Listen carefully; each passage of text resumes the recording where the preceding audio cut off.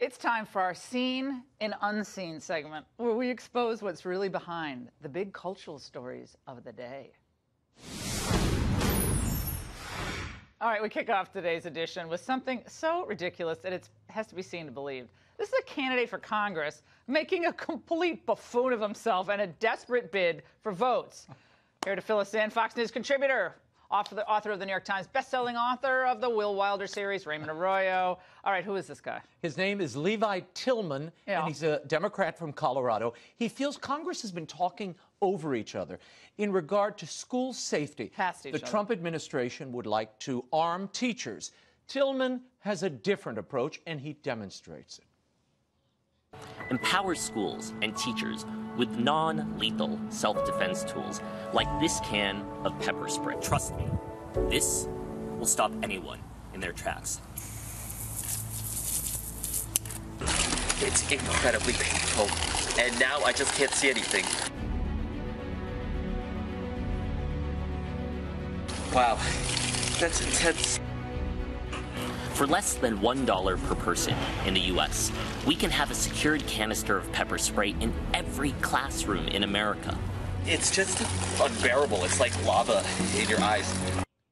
The ad is like lava in your eyes. This man, thank God he's not a wild game advocate. He'd be setting off bear traps and bleeding all over the forest. He looks like he was waterboarding himself. I'm like, what is that? I mean, at the end of it, I wanted to spray myself with pepper spray just so I didn't have to watch this I think we should call him and produce a new show, Candidate versus the World. He could just do stunts like this, protest climate change by breathing in carbon monoxide. He could drink toilet water. And then they say that a certain type of black spider is on the endangered species, so I'm living with them. Here they are. But here's the big question. Stupid. How can you trust the judgment of a man who does something like this? Is he a candidate? He's a candidate, Democratic candidate for a House seat in Colorado. Disturbing. All right, what is going on with the Bishop of Tucson? Well, the Catholic bishops are meeting this week in Florida, and they lamented the Trump administration's new asylum rules, particularly those separating children from families entering the country illegally. Now, at one point, the Bishop of Tucson, Arizona, as you mentioned,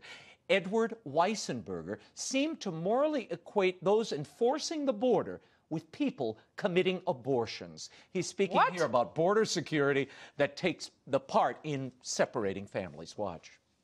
In light of the canonical penalties that are there for life issues, I'm simply asking the question if perhaps our Canonical Affairs Committee could give recommendations, at least to those of us who are border bishops, on the possibility of canonical penalties for Catholics who are involved in this.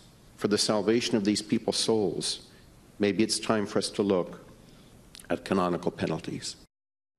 Maybe it's time for you to read canon law. Well, canonical What is he talking canonical about? penalties mean rescinding communion and the sacraments. They don't do that for people. They don't do that for politicians that advocate for abortion. Thank you very much. I got a call this afternoon from some ICE and border security guys. I said, when Nancy Pelosi, Biden, and Schwarzenegger get their letters of excommunication, then you can worry. But remember, the Catholic Catechism says those new to an adoptive country must respect the laws of that country. None of us want families divided. No. I think it's an awful thing. But we have to come up with policies that don't incentivize people to send their children alone across the border. That's what's happening now. But look, people of faith, Catholics, they should be advocating for family unity in their home country and here. Yeah, do it legally, but orderly. If you walk across the border illegally, it's not going to work for you. All right, now what does God look like? What does God look like? Right, 60 seconds. What University does God look like? of North Carolina did a study. 511 Americans. This is what they think God looks like. Wait a second. That looks like one of the guys in the control room in New York. Does that look like? It's Nick Robertson. He's basically a nice white guy. I mean, that's what they came up with. It's too much hair for Nick. What the researchers found is that people tend to project their image and their beliefs onto their image of God.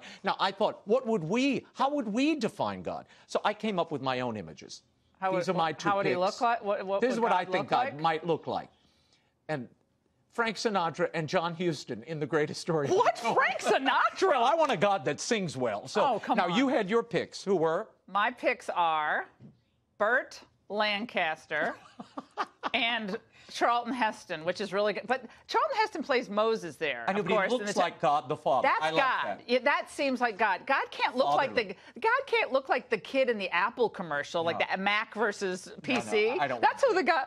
That's like a millennial thing, right? God has skinny jeans, And a drinks man soy bun, milk. and he's a soy boy. God's a soy boy. No, no. I don't think so. We want a God with some authority and gravitas and a father. But I think we can both agree God does not look like this. These two. George Burns. No, they played him to great and acclaim. Morgan Freeman. I never bought either of them I as kind of God. like Morgan Freeman as God. Well, but George Good Burns. voice. God rest You his want soul. God to sound like the that. George Burns movie was hilarious. Yeah, but you don't want God to sound like No, God doesn't smoke. Absolutely not. No, I hope not. Not where I'm going. Not the God I want to see. No No, smoking allowed. we know flames where we're going. We hope. Pray Bye-bye. for us.